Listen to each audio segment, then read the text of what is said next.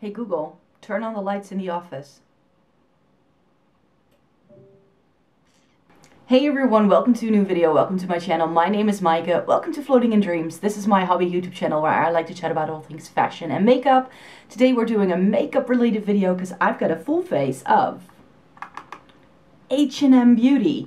In case you didn't know, H&M, the clothing brand, has had a beauty line for a number of years now, and it's not necessarily a brand that a lot of people chat about. So that's why I thought I could come on here and do a full face of H&M Beauty. It is sort of like drugstore prices, but more like Maybelline, L'Oreal drugstore prices, like similar to what we have over here. So a lot of products are around the 10 to 15 euro mark. So they're not super duper cheap, but also not super duper expensive. They're sort of like right there in the middle. And I have a lot of things to talk about, so let's just get started. I'm going to be supplementing some products from my Shop My Stash because I don't have everything, because not all of the products either seems like something I might like or that would be right for my skin. But I have all the color products and I also have all of the base products save for a primer. So let's get started with the primer, and then we'll just get chatting to you about H&M makeup.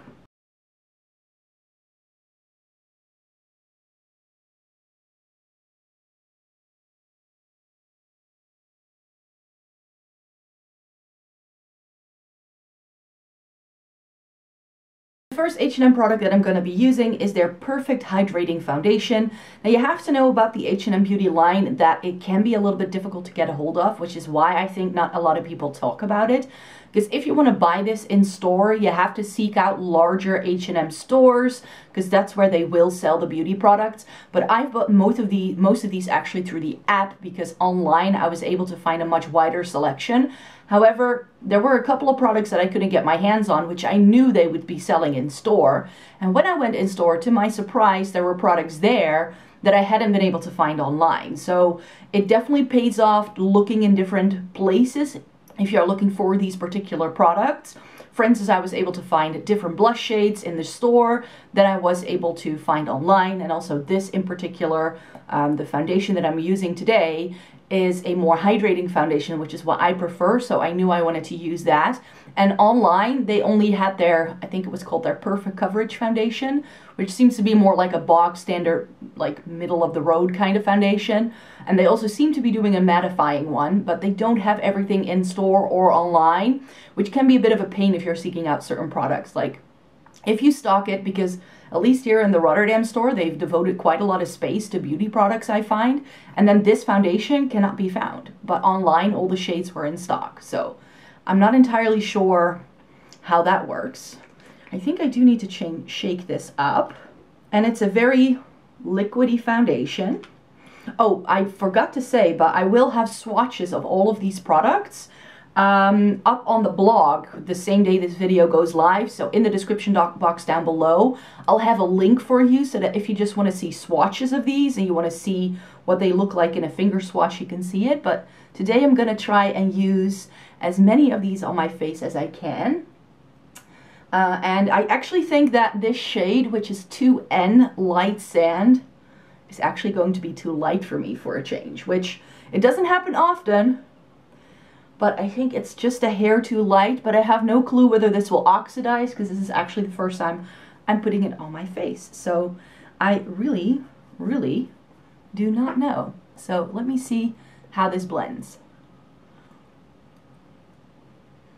Oh no, it matches my neck perfectly.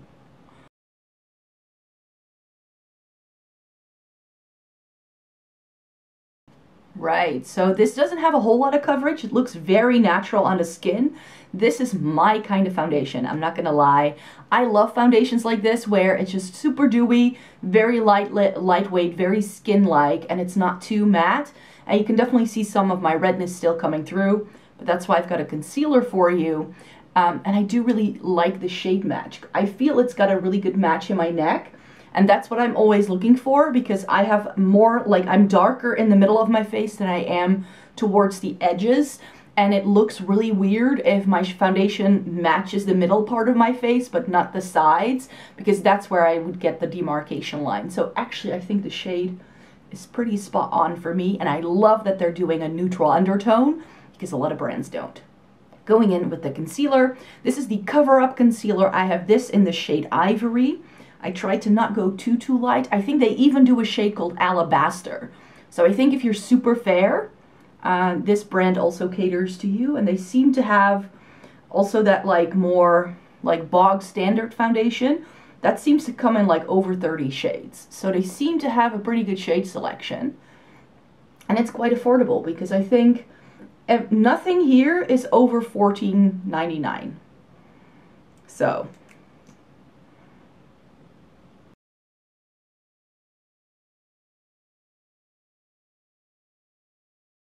also, the concealer just blends in really seamlessly. Of course, these are like first impressions because I don't really have like time to try these out a little bit more. So I won't be able to update you throughout the day as this wears because I have to go to work and I just can't do that. So we are sort of looking okay. It's nice and glowy. I like it. Now I've got a powder, but before we powder, I thought we could go in with one of these Do It All lipsticks. Well, sticks.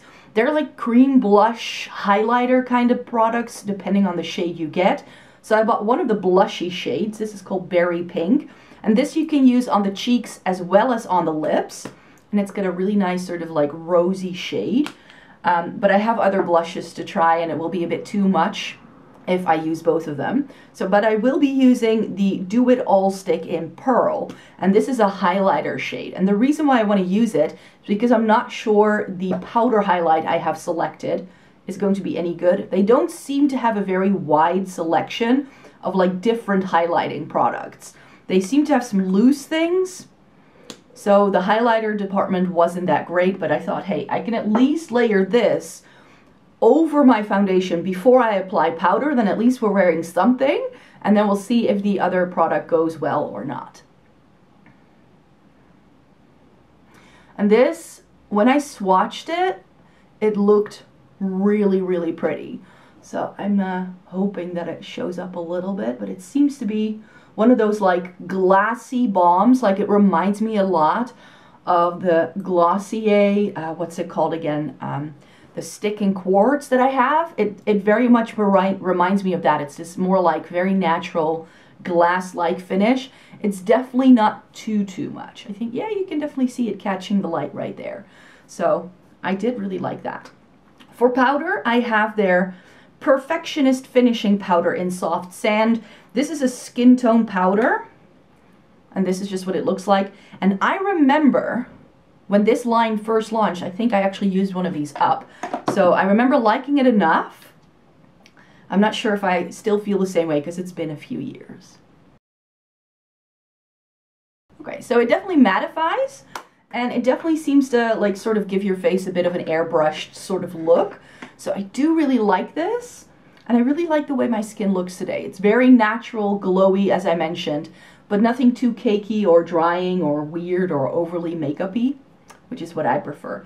Let me quickly do my brows, and then we're gonna move on to cheeks, because that's the department that I have tried some H&M products before in, and those I love, which is why I wanted to actually come on here and do this video to see if their other products are also as good.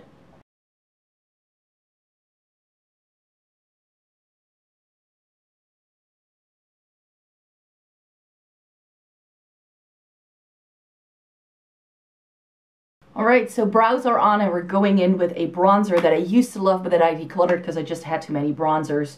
It's their Solar Flair Bronzing Powder in Sheer Tan, and this is the item that I had to go pick up in store because they didn't have it online. This particular shade had sold out, so I knew I had to go into store to pick it up. This was one of the first bronzers I ever tried that I felt worked really well on my fair skin, together with the Soap & Glory Solar Bronzing Powder that I've hit pan on. Which is still one of my favorite bronzers of all time. This was one that I felt was very similar to that, but because I like the Solar powder from Soap & Glory just a hair better, I ended up decluttering this particular product. But I remember really loving this bronzer, because it's got the white packaging. And by the way, I wanted to show you this because this is really smart. The powder comes in a white top with a black bottom. The bronzer comes in a black top with a white bottom, And then the highlighter comes in an all white packaging. So I think that that's a really clever way, because that way you can really tell all of the products apart if you have a couple of these in your makeup collection. I think they thought about this. Like, the packaging is really nice of these. So yeah, let me put this on to show you what sheer tan looks like and see if I still like it as much as when I first used this years ago. I think this is like definitely like, ooh, like 2015, 2016 when I was using this. Like, it's been years. Because I think that's when these products launched for the first time. See? It just adds a nice bit of color back into my face. Ah, love it. Yeah, this is, yeah. See? If you're super fair and you're looking for a good bronzer that doesn't break the bank, H&M Sheer Tan. Now I remember why I love this product so much at the time, because this is lovely.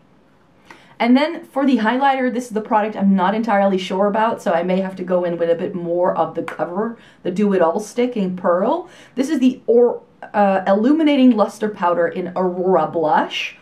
And I'm thinking, could this be a Prismatic Amethyst dupe? Now that Becca has gone, could this be that kind of product? Because it seems to have this like pinky, lilac-y kind of flash. Let's see how this works on. I'm not entirely sure I'm going to love this, because apart from Becca Prismatic Amethyst, I've pretty much decluttered all of the highlighters that had this kind of shade, because I don't wear it a lot anymore, save for in the wintertime. And I actually have Becca Prismatic Amethyst in my current Shop My Stash. Yeah, it's got a lot of pink.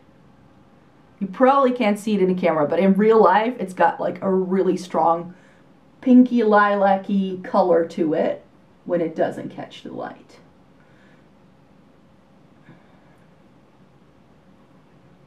But it's pretty, I think. It does look nice.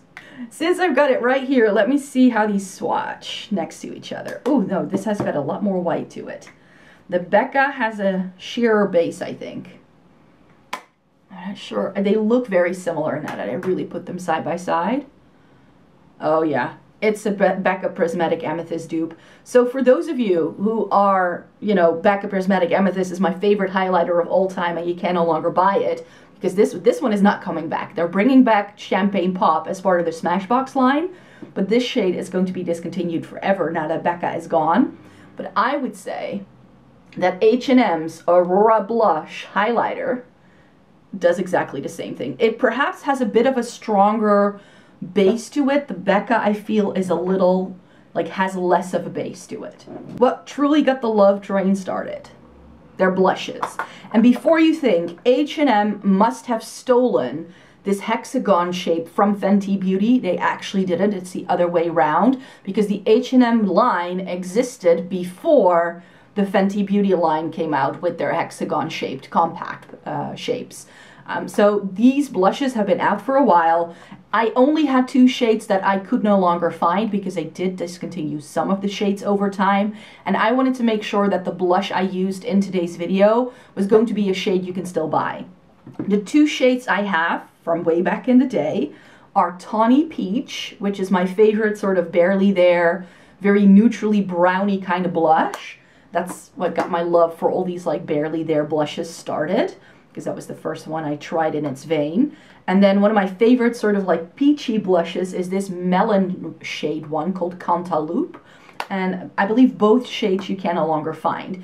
However, a shade that's been in the line since the beginning and you can still buy is this one. And this is Cameo Pink. And I'm actually thinking, I haven't put these side by side yet, but this is Tawny Peach and this is Cameo Pink. Do you just see that this has a bit more warmth and this is a bit more mauve-y, cool toned? So I think this can be my replacement in today's video for that blush. So I think I want to use Cameo Pink, but I was just browsing and then I also found Vintage Rose, or Vintage Pink, what's it called? Vintage Pink, sorry. So this is what Cameo Pink looks like, and then Vintage Pink is just a little bit deeper. But I think this will be very pretty. Maybe I'll put a bit of Vintage Pink over it just for an extra dab in the middle of my cheeks. But I think Cameo Pink can be really pretty. And as I mentioned, I just really wanted to, oh, that is my kind of blush shade. Love it. I don't have to go in with anything deeper. Like, this is what I love about these H&M blushes. Like, they do something, even though this looks like it's going to do absolutely nothing on your face. Do you just see how it adds just enough color? Shall I do it? I'm just going to do it. I'm going to put just a dab of this just right there. Just for a bit of extra blush. I think I really like this. I am quickly going to be double priming my lids, and then I'll be back with you with the eyeshadow that I have bought. Okay, so let's talk eyeshadow, because H&M does some really lovely eyeshadow as well. The thing I'm most familiar with are their singles, and this is the only thing that I could find online. I couldn't find any of the other products that I will be showing you in a minute. So I got a bunch of singles thinking at least I'll be able to do a full look. So I got two matte shades, which are Cup of Joe, which is a nice like darker cool tone brown, and I've got Cocoa Mauve, and especially this shade I love. Like, isn't that like the perfect like mauvey brown sort of crease shade to add some definition? So that looked lovely. And then I got a couple of the shimmers, which this one, Cocktail Dress, when I swatched it, seemed to be like a matte with a lot of sparkle, so that I'm gonna write off straight away. And then I have I Can't Even, which seems to be like a nice cocky silvery kind of shade. But my favorite, which I was surprised they still did, is Sun Worship. And I used to own this because they again did this in the original line. And this is a really lovely, like, it's not a gold, it's not a bronze, it's not a khaki, but it's got all of those shades. Let me just give this a quick swatch so you can see it. It's really dimensional. It's a great one and done eyeshadow. And you know how I feel about one and done eyeshadows. I love those, to be quite fair. But I won't be using any of these singles in today's video because I actually, when I went into store, found out they do a lot more eyeshadow products that they just don't tell anybody about online. So I had already purchased these because there was also a 25% discount on these. I think they are $5.99 each. And I'm not sure how, but I did read on the website that you can take the pans out of this packaging and put them in a palette if you want to, because they're magnetized, and you can also feel it if you shake the packaging that the pen in there can move around. So I'm pretty sure you can snap them out pretty easily, and you can just customize your own palette using H&M singles if that's something that you're interested in. But in store, I found that they're doing cream shadow. This is in the shade Dauphine Truffle, and this looked like such a pretty taupey shade that I was like, if I wear any sort of like just cream eyeshadow, I really like this. So I'm actually going to pack this because I'm getting ready to head out to work and I need to stay the night. So I'm going to put this in my little makeup bag that I've got sitting over here so that I can take it with me and I can lay it underneath another shadow that I've packed just so I can try it out. And hopefully get back to you when I do a shop my stash at the start of December to let you know how I felt about it. But I really wanted to use one of these palettes today. I've got a palette which is called Vintage Rose. This is called Vintage Rose. And there were no testers, so I kind of went on a whim here. But do you just see?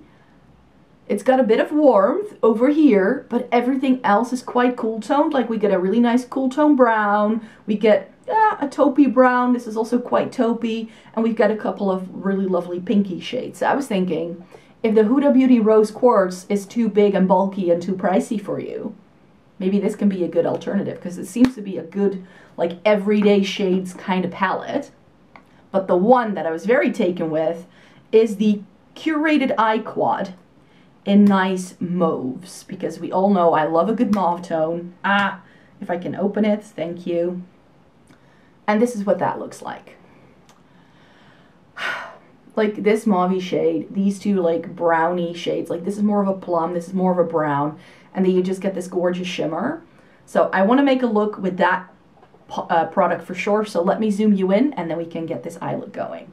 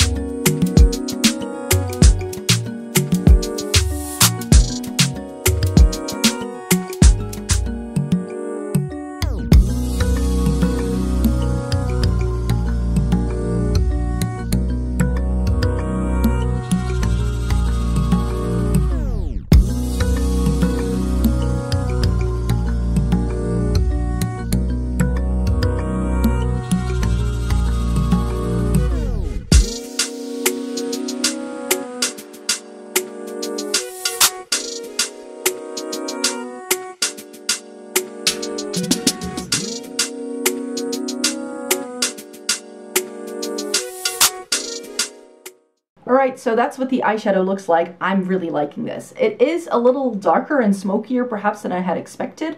Especially this shade turned out to be a little bit deeper than I thought. But I layered nicely. They blended very easily. This is just the kind of everyday look that I like going for, you guys. I'm not gonna lie. So this I like. I was afraid it was gonna blend into nothing, but it definitely doesn't.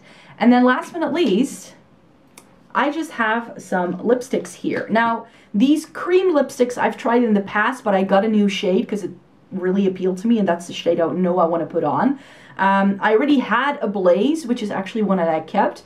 This is my drugstore orange toned red, you could say. So that's one that I already owned and that I knew I loved. And this is the I'm in Shock shade, which is like a really nice nude. So that I think will go really nicely with what we've got going on today in the look, so that's why I want to put that on. But I also got a lip gloss in Pink Clouds that I'm gonna have to try a bit more, but it's one of those iridescent sparkly ones that I like to just like wear by itself. It seemed to be quite thick and gloopy though, so I'm not entirely sure. And then something I hadn't tried yet is their matte lipstick range, and I'm not sure if this is any good, so I will be updating you on this in like future videos. I bought Follow My Lead, which is like a very bright corally reddish tone. I bought To the Nines, which is a really nice deep plum, something vampy. And then I also bought something nude, which is London Season, which seems to be a really nice mauvey pinky nude. So those I haven't tried yet. I don't know the formula, so that's what I want to put on this one, because I know I'll love if the shade is okay on me, I'll love the formula, because these cream lipsticks from H&M are out of this world amazing if you like something balmy, a little bit more easy to wear for every day, and you don't want something too matte. So there you have it. That would be the finished look, a full face of H&M makeup, and I have to say, I really like the look that I came up with. It's really sort of my vibe, my aesthetic, what I like to wear in terms of makeup. A nice bit of a blush going on. It's got a good bronzing shade here. I love how glowy my face still looks from the foundation and also the concealer. Those have been on for a little while longer right now, and it's really sort of meshing so nicely together with my skin. I like the eyeshadow. I know I love the lipstick formula as well. And for something that's called like chalk, like brown, I don't feel it's too brown. It definitely has a rosy undertone to it, so I think this is a very successful makeup look. What do you guys think? Let me know in a comment down below. Thank you very much for watching today's video. Give it a thumbs up if you liked it. Subscribe to my channel if you'd like to see more by me. I make 3 new videos a week, so I've got lots more content coming your way. And I will be doing a 10 palette review video towards the end of this week. So hope you'd like to stay tuned for that. Bye for now. Take care, everybody. I hope you have a great day, and I hope to see you in my next one. Bye!